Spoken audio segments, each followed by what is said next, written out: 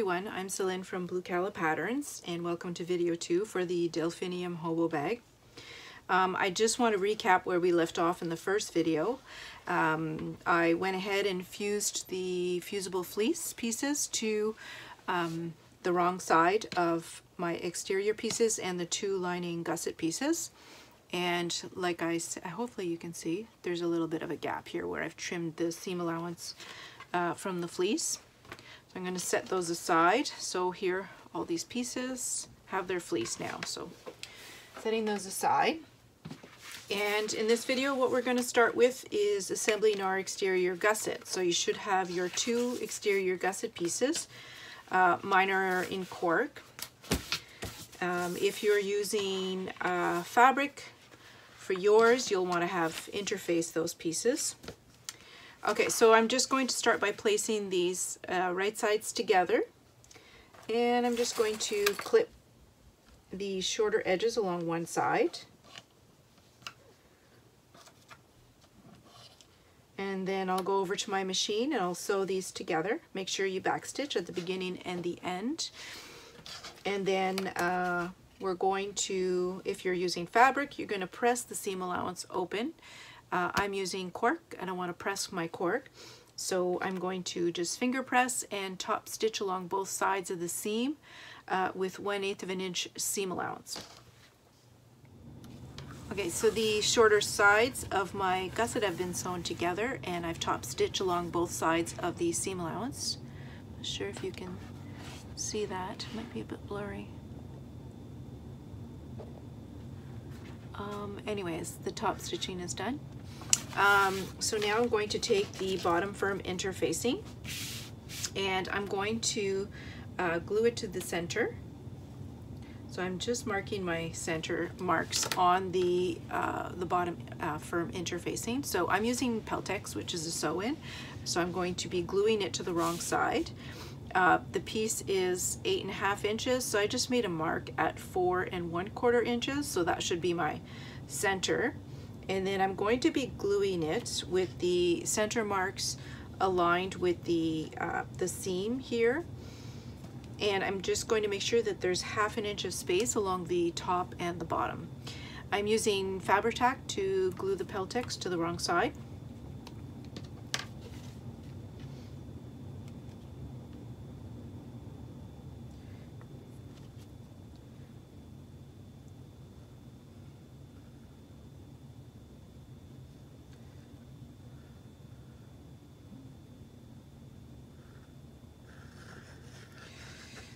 Okay, bit of dried glue.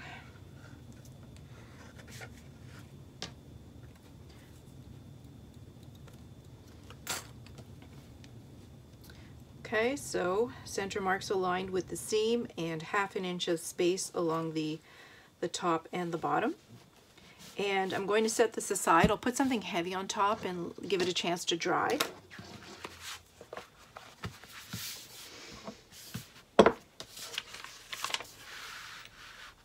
Okay, and now we're going to make the shoulder strap. Now normally I leave the shoulder strap assembly to the last step, but I don't know if maybe if you're like me, I really hate making straps. So this time I decided to just get it out of the way at the very beginning.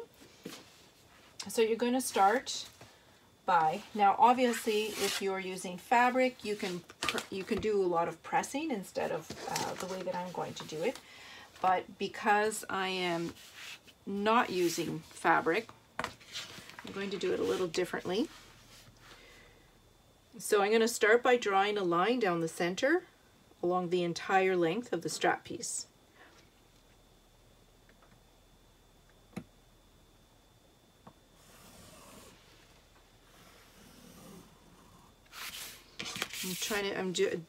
I'm using a white pencil just so that you can see the line on the video, I hope. Okay.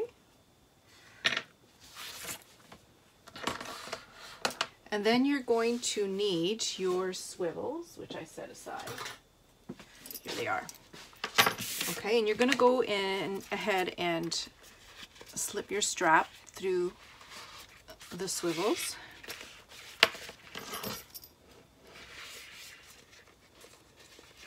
Okay, and then making sure that the strap piece isn't twisted. Okay, should be like this. You're going to bring the shorter ends together, like so.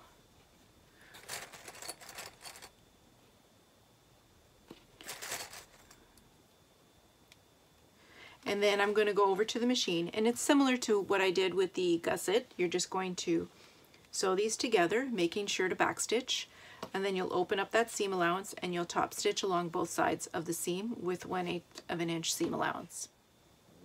Okay, so I've sewn the ends of the strap pieces together, and then I opened the seam allowance and I top stitched along both sides. Hopefully you can see that. Now what I'm going to do is I'm going to actually switch over to the machine so that you can see how I sew this together. So if you're using fabric, you would use your iron and you would fold in both halves towards that center line, and you would press it along the entire length. So now you have this loop, okay, and you want to fold this in towards that center line, okay, wrong sides together. And if you're using fabric, press it so that you do this along the entire loop. Now, because I'm using cork, and if you're using vinyl, you're going to do the same thing.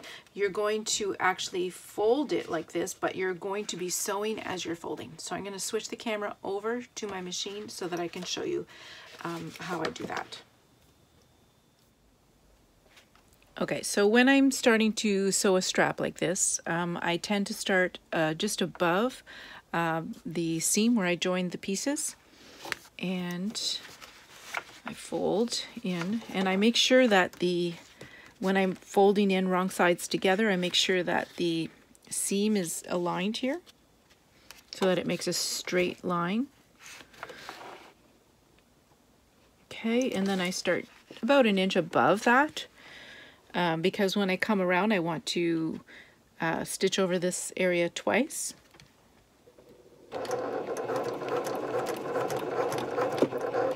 And then I'm going to keep my needle in the down position and just keep folding and sewing.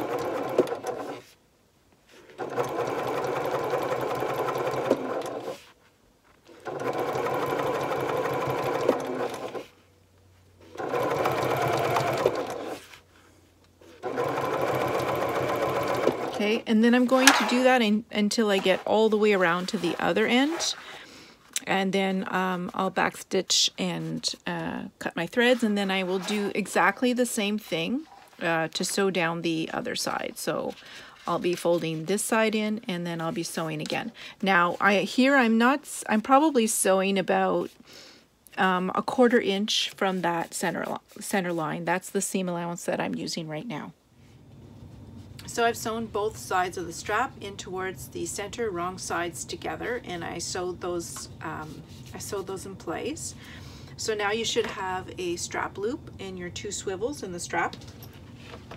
So you want it so that the raw edges at the center are on the inside, and make sure that the clip part of your swivels are facing the exterior. Now we're going to take this loop and we're going to flatten it, but we have this seam, so it's personal preference where you want this seam. You can put it in the center so that it ends up being in the center on the bottom side of your strap, or you can place it so that it's fairly close to one of your swivels. It's up to you, it's personal preference. I'm just going to put mine close to one of my straps, and then I'm going to hunt for clips. So we're going to flatten the loop, and those raw edges are going to be hidden inside in the middle. Okay, so I'm going to flatten the loop, and I'm going to clip it all the way along both longer sides here. And then we're going to go back over to the machine, and we're going to sew this together, and you're going to sew it using a giant rectangle shape. So you can start wherever you want, I usually start by near one of the swivels, and I work all the way down here. When I get close to the other swivel, I then rotate and I sew across, and I try to get close to the swivel, but make sure that I'll be able to rotate and keep sewing at the other side here, the other corner. So you sew across, and then you rotate and you go down the other long edge, and then you stop, you rotate, you go across again, and then you end up where you started. You just backstitch a little bit, and then you trim your threads. Okay, so I've sewn the shoulder strap together, so now we have a completed strap, and I don't know if you can see, but I used about 1/8 of an inch seam allowance here along the longer sides, and then I tried to sew as close as I could beneath the swivel here. Now, if you want to add rivets to your strap, this would be the time to do that. I usually add 2 just underneath the stitching beneath the swivel. So that's optional. If you want to add rivets, you can do that now, and then you can set aside your strap. We're not going to need it until the bag is completely assembled. So the next thing we're going to do is we're going to sew up the 2 exterior zipper pockets. So we're going to sew up this side of our bag here. So for that, you're going to need your faux piping piece, you're going to need your main body exterior piece, and you're going to need your exterior slip pocket, the exterior piece, and the lining piece. So we're going to start by taking the faux piping piece, and you're just going to fold it in half, wrong sides together along the entire length. And then you're going to go over to your machine and just do a quick basting stitch so that it stays folded in half. Now I'm only going to baste it in place along these raw edges. If you want to add some top stitching to the folded edge, you can go ahead and do that, but I'm going to leave mine without any stitching. Okay, so I'm going to finish clipping this, and then I'll go over to the machine and just quickly baste the raw edges together along the entire length so that it stays folded in half. Okay, so quickly basted the raw edges together along the entire length so it stays folded in half. Now we're going to clip it along the top curved edge of the exterior slip pocket piece. Now if you're using cork like I am, it's a little bit tougher to get it to curve around the edge because you can't really, like real piping, it's not cut on the bias.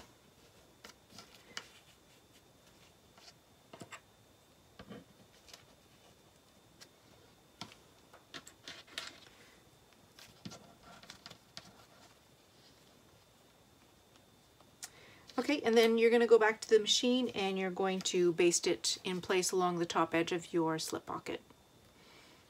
Okay, so the faux piping piece is now basted to the top edge of the slip pocket piece, and just going to take the lining piece for the exterior slip pocket and going to line that up. Make sure that they're all lined up here at the top corners.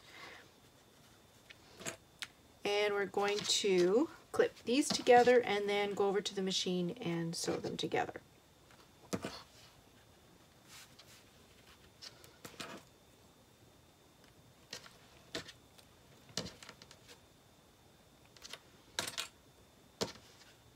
Okay, and when you're sewing here, you're sewing with 3/8 of an inch seam allowance. Okay, so the 3 layers are sewn together. Your exterior slip pocket piece, your faux piping, and your exterior slip pocket lining. Now before we flip these over, you should really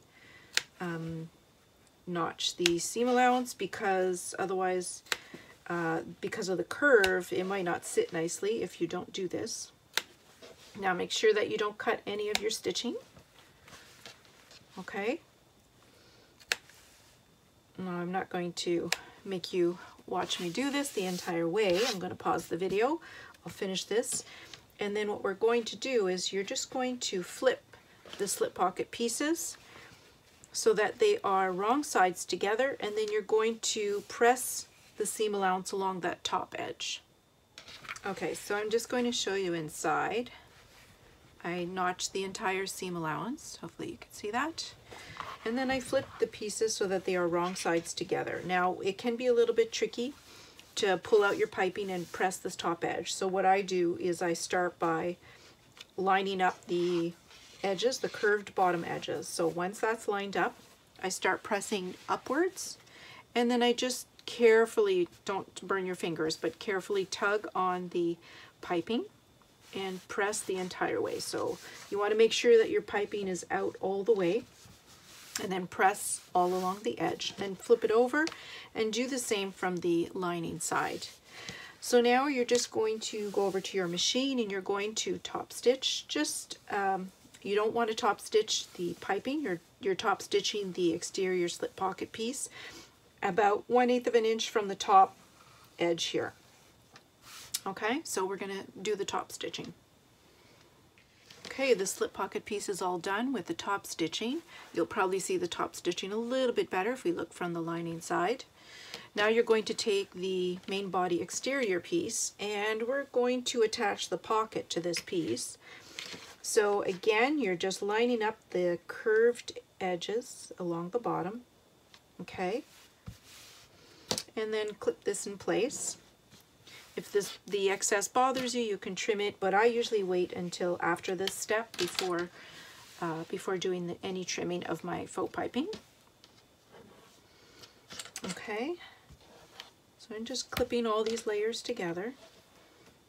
Then I'm going to go over to the machine and start above the faux piping to make sure that you're basting the entire thing. So just follow all the way around the edge with about 1/4 inch seam allowance and baste that pocket piece in place. Okay, so now the slip pocket piece is basted. If you turn it around, you can see my basting stitches a little bit more clearly. Now I'm going to trim the excess faux piping. Okay, and we're going to divide this pocket into 2 separate slip pockets. So you're going to fold it in half, wrong sides together. Okay, and then you're just going to make a mark with a fabric pen along the bottom and the top edge here of your slip pocket. And of course, there it is.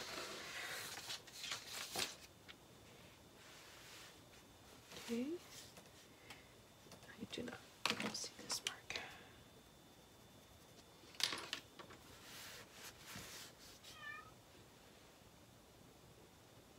Okay, now I've made my marks on the top and the bottom edges of the center of the pocket. I'm going to go over to my machine and I'm going to sew from the bottom mark, and I'm going to sew directly up to the top mark.